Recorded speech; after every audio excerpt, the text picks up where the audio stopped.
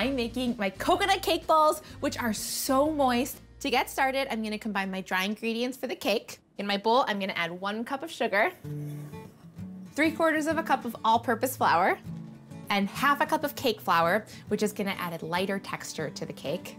And if you don't have cake flour, you can just use more all-purpose flour. Totally fine. And 3/4 of a teaspoon each of baking powder, baking soda, and kosher salt. So this cake is inspired by the birthday cake that my sister would always get growing up. We'd go to the same restaurant every year and they had what they called a luau cake because it was a Hawaiian restaurant. My dry ingredients are combined. Now I'll mix up the wet ingredients. In my big measuring cup here, I'm gonna add 1 cup of full-fat coconut milk.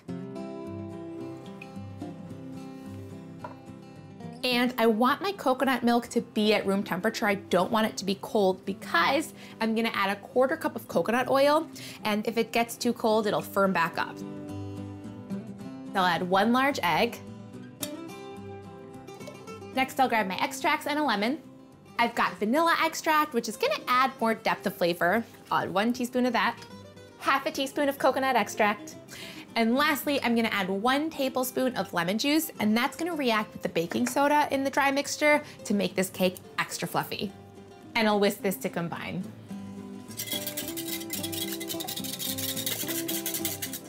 And now I'll whisk the wet ingredients right into the dry ingredients.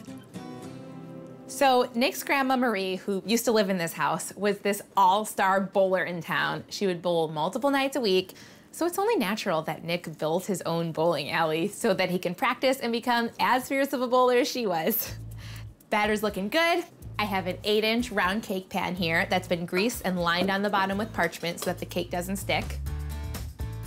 And now I'll bake this at 350 degrees for 28 minutes or until a toothpick stuck into the center comes out clean.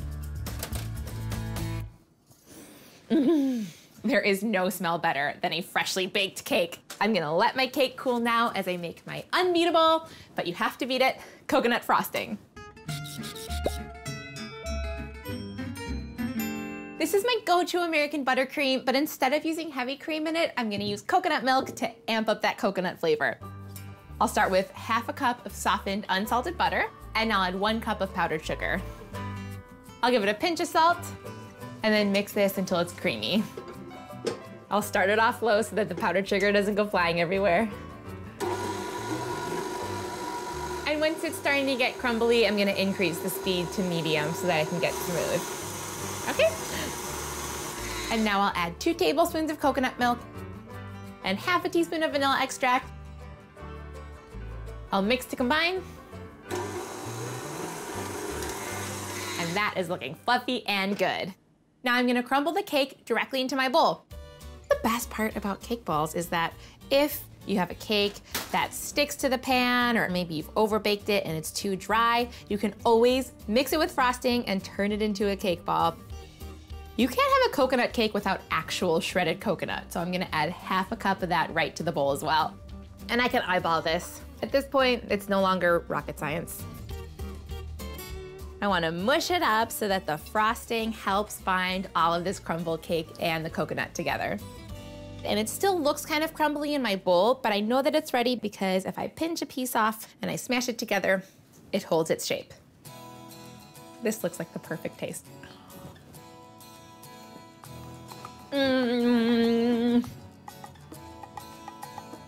Sweet, coconutty, buttery goodness. Now to shape these into balls, I'm gonna use a 1/4 cup ice cream scoop, just so that they're all uniformly sized, and then roll it in my hands, just like this. This is going to be one dense bite of cake. But you need a heavy ball to knock down all the pins. Now I'm gonna turn my cake balls into bowling balls by giving them a white chocolate coating. So I have some white chocolate chips melting in my double boiler, and I've added some coconut oil, which thins it out and allows me to get a nice thin, even coating around the balls. This is melted and smooth. And now, because the prettiest balls of the bowling alley are always colorful, I'm gonna swirl in some blue. I'm gonna ladle out about 1/3 of a cup of my chocolate. Doesn't have to be exact. And now I'm gonna color it with some oil-based food coloring. It's important that it's oil-based and that there not be any water in the food coloring, because any bit of water that touches melted chocolate is gonna make it seize up, it's gonna ruin it. Okay, now I'll drizzle this chocolate right back into my bowl. And then I'll grab my balls. My cake balls have firmed up nicely in the freezer. I'll dunk a ball right into the chocolate and I'll turn it so that it gets coated in the chocolate on all sides. And look at that swirly action. It looks like a marbled bowling ball. And then before it firms up, I'm gonna add 3 mini chocolate chips so that they look like the finger holes in a real bowling ball. Now I'll keep on dunking until these balls are ready to roll. These look so sticking good.